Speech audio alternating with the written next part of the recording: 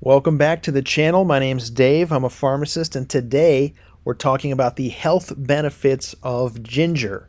So sit back, maybe have some ginger tea, settle in while we go over this very important information. So I'm not going to be talking about myths or theories. This information is derived from the gold standard for medical evidence, randomized controlled trials. I've pulled 13 of these studies from PubMed, and that's what this whole presentation is based on. In each of the studies, the experimental group received 1 to 3 grams of dried ginger powder daily, usually in divided doses spread out over 2, 3, 4 doses each day for 8 to 12 weeks. So I want to point out we are not looking at the long-term impact or the long-term safety profile of consuming this level of ginger, because 1 to 3 grams of dried ginger powder is quite a lot. That's a large dose. If you're looking at a fresh ginger root, a large part of the mass of that root is going to be water. So if you dry that and then grind it into a powder, put it in a capsule, you're looking at what could be described as a mega dose, or at least a very large dose of ginger, and that's not something that's really practical to take long term, and also not necessarily safe. I'm not a big supplement person. The supplement industry is notoriously shady.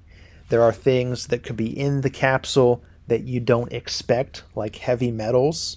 Also, the dose that's displayed on the label often does not match the dose in the capsule. So I generally try to avoid supplements, but that's the information we have to work with here, at least to get an idea for what ginger is capable of. So the number one trend that emerged from these 13 studies was glucose metabolism. I'm going to elaborate on this, but here's why this is important. 50% of US adults have diabetes or prediabetes. Basically, you could say 1 in 2 Americans suffers from metabolic dysfunction to varying degrees, right? 12% of Americans have diabetes, 38% have prediabetes. They're on their way to developing diabetes. That's not good. These 10 studies, so remember I said I looked at 13 studies, 10 of the 13 studies observed fasting blood glucose levels before and after the 8 to 12 weeks of ginger supplementation, and they found a decrease in fasting blood glucose levels. And it wasn't just the blood glucose that they looked at. There were other signs that metabolic health improved. Serum insulin levels decreased. Also, insulin resistance decreased and insulin sensitivity went up. Now, not every study examined all of those factors, but those were trends that I saw, which were very obvious. So that's a very good thing. Now, I want to point out one other thing. The decrease in fasting blood glucose was not tremendous. It was a slight but significant decrease. And when I say significant, I mean statistically significant. In most cases, the average was right around 8 milligrams per deciliter decrease. In one case, the fasting blood glucose level went down only 1 milligram per deciliter. That was not a statistically significant decrease, but it was a decrease, and that supported the overall trend of a decrease in fasting blood glucose levels. Number 2, weight loss. So this was another trend that emerged, and I saw this play out across 5 studies.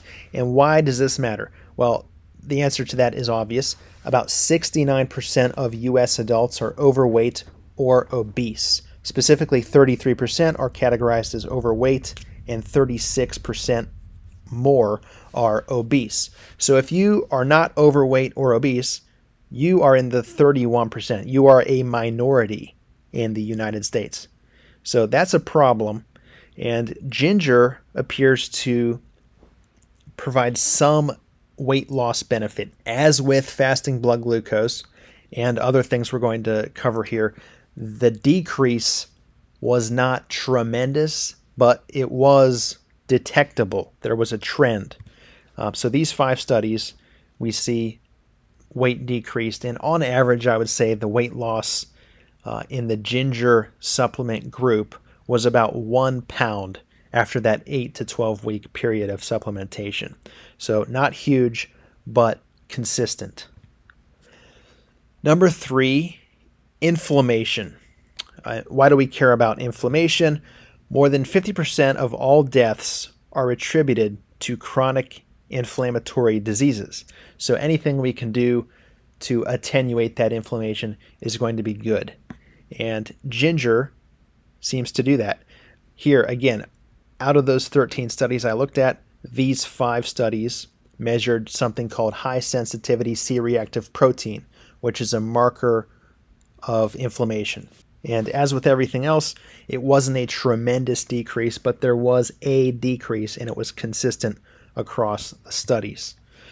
Here are my references. Like I said, these are the 13 randomized controlled trials that I reviewed, and I will have these in the description below as well if you'd like to look these up on your own. Now, when it comes to the ginger supplements, I wanted to illustrate the importance of getting ginger in your diet as opposed to getting ginger from a supplement. Like I said, the supplements are usually junk. They can have heavy metals. They can have mislabeled doses. Several studies have demonstrated these things in various ways. It's very well documented. The supplement industry is best avoided. Also, since the ginger is so highly concentrated in supplement form, it's important to note that high doses of ginger can increase your risk of bleeding, particularly if you're taking a blood thinner, for instance, aspirin, warfarin, Plavix. There are a number of other ones, anything that's anticoagulant or antiplatelet. So that could be a risk and another reason to steer clear of the supplements. But you can enjoy the benefits of ginger without supplements. Ginger tea is one way to do that, and you can buy that in the store, or you can make your own, and there are tons of recipes across the internet for how to make your own ginger tea, and you can integrate other things into that as well if you'd like, things like turmeric and lemon to change the flavor. Also, honey can be added, although I don't recommend that because that's added sugar. Furthermore, ginger can be used in cooking. You can integrate it into a smoothie with fruit, and that'll mask the taste if you don't like the taste. Alternatively, you can use it in soups like lentil soup or split pea soup, and that will enhance the flavor. But there are a number of ways you can use ginger and get these benefits without taking a supplement. All right, that's it for today. Thanks for tuning in. I'll see you next time.